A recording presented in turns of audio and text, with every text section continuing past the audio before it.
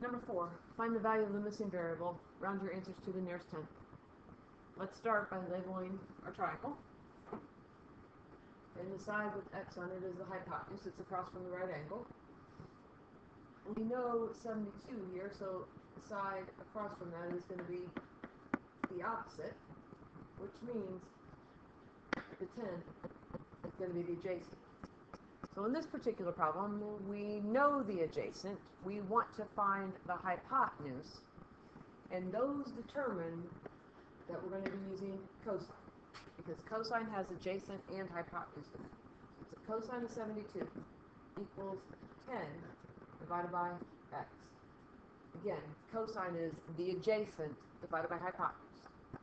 Now, when we solve this, when the variable is down low, we flip a row. So the x and the cosine of 72 are going to switch places. And then we're going to type this into decimals.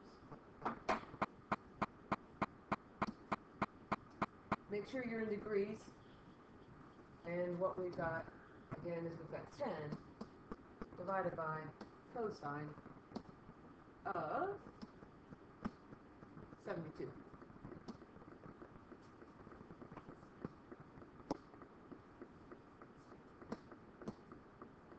Gives us 32.36.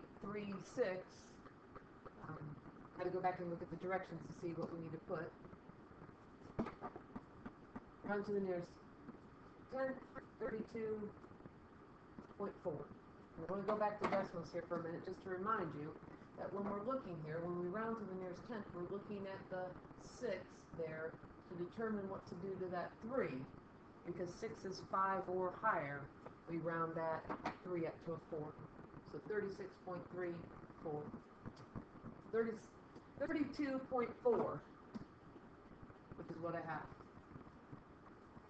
Letter B, same kind of thing. We want to find the value of x. Let's label here. And on this particular problem,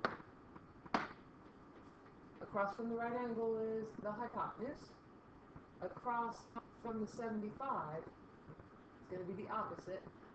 And then over here, the 22 then must be the adjacent. And we want to figure out the opposite. We know the adjacent, and the function that has opposite and adjacent in it is the tangent. So it's tangent of 75 equals opposite divided by adjacent. When the variable's up high, we multiply. So this is going to be 22 times the tangent of 75 equals x. So we'll go over here to decimals. And 22 times the tangent of 75 gives us 82.10, and the 0 means that we're going to leave it as 82.1.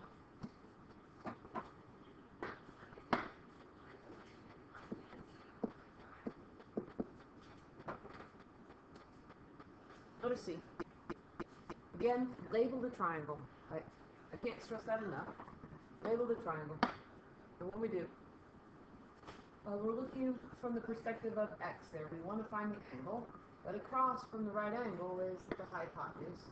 Across from the angle is the opposite, and that means that our final side is the adjacent. In this case, we know the opposite length. We know the hypotenuse, and we want to find the angle. So the function that relates opposite and hypotenuse is going to be the sine.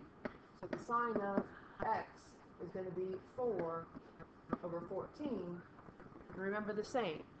When finding an angle it's not a curse, we just need to use the inverse.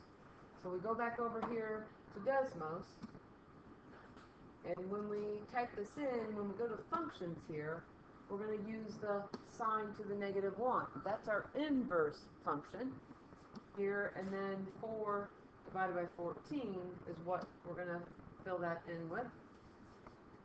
4 divided by 14, and then we get our angle there, which is 16.6 degrees.